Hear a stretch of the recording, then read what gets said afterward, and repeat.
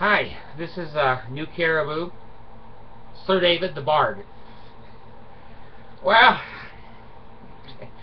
almost every day in Utah, another weenie out of the pants story.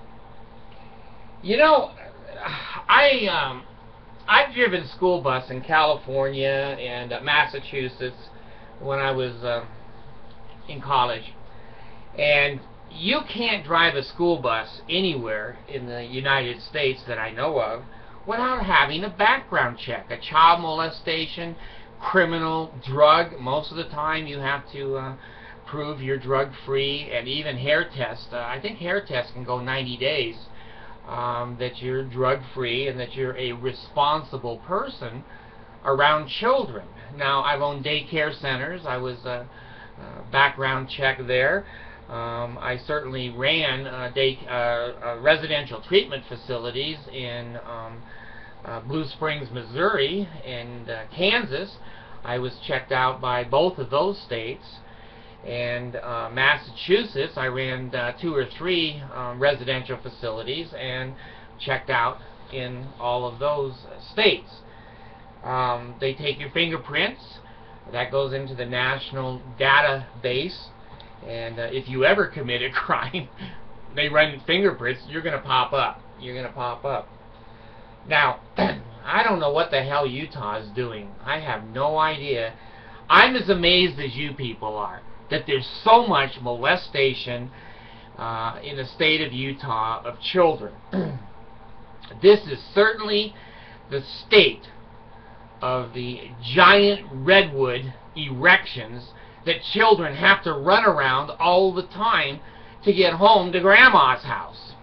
And the big bad wolf is always there in his garments. Alright, let me read this to you, because I know all the Mormons say, oh, he's lying, he's making this shit up.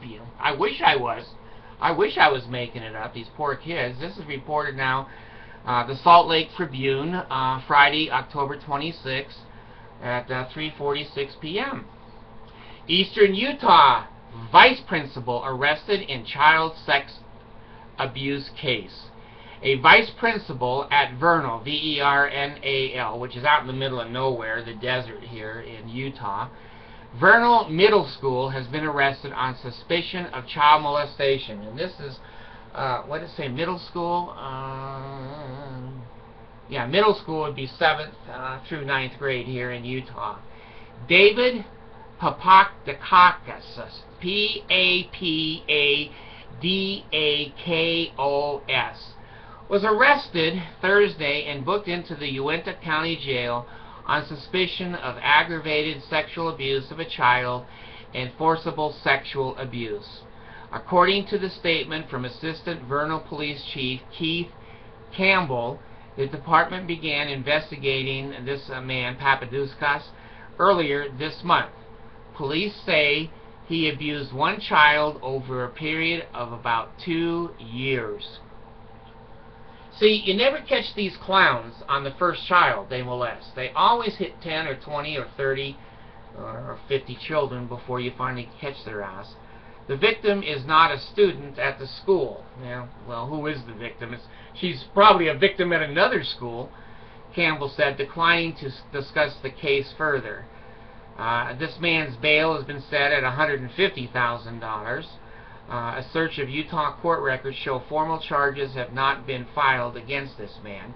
The Tribune will update this story as more information becomes available. Well, sad to report, but you know, as soon as you see the sign that says welcome to Utah on Interstate 15 coming over from Arizona, there's you know, a huge erection on the sign. It says, warning, do not bring your kids into this state. What next? Why can't the Mormons control this? They make their kids go to seminary. They make you go to church. They make you go to general conference. They make you. How come they can't make you keep your damn penis in your pants? Maybe they should give their members a formal approved sex outlet rather than everybody walking around with a wet vagina and a hard on. Oh, not a hard on. I can't say that on YouTube. It has to be an erection. Damn. Oh, God. Don't tell YouTube I said that word. So, anyway, sad for the kids, and certainly not even funny for the Mormons, but they can control everything but genitalia. They control everything in this state except genitalia. And you can't control your own genitalia. I guess it's the Holy Ghost that's causing all of these problems. Thanks.